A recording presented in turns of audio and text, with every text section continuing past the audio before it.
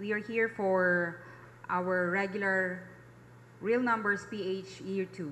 From July 1 to September 30, 2018, a total of 110,395 anti-drug operations were conducted by the PDEA, the Philippine National Police, and other law enforcement agencies nationwide. This is an increase of 2,336. It resulted in the arrest of 158,424 drug personalities, an increase of 3,231, while there is an increase of 94 drug personalities who were casualties on the same period, bringing the number to 4,948.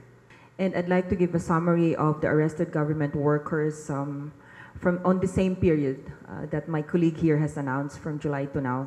As a result of the law enforcement efforts against high-value targets, a total of 582 government workers, including 272 government employees, 250 elected officials, and 60 uniformed personnel were arrested for violation of the Republic Act 9165.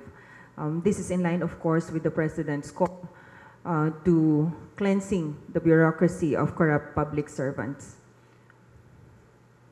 We also have dismantled clandestine laboratories and drug dens for that same period in pursuit of the government's effort to destroy the sources of illegal drugs. PDEA and other law enforcement agencies had dismantled a total of 13 clandestine laboratories, manufacturing laboratories, drug dens, which serve as a one-stop shop for sellers and buyers of illegal drugs.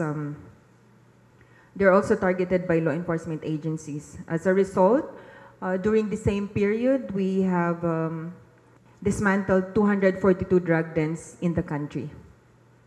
And finally, for our, of course, continued internal cleansing program in the Philippine National Police, we have dismissed from service 286 personnel for illegal drug use, and we have also dismissed from the service 105 personnel for drug-related offenses.